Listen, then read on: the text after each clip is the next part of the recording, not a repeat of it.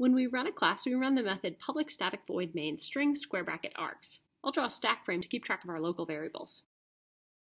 And I wrote the method name main on the side to keep track of that. So inside of the main method, the first line says int x gets the value 64. So the variable x gets the value 64. The next line says int y gets the value of x mod 10. Remember that percent sign is mod or modulo. And what that's doing is calculating the remainder. So the variable y gets the value of x mod 10. So what's the remainder? If you divide 64 by 10, we get 4. So y will have the value 4. Because that's the remainder when we divide x, that's 64 by 10.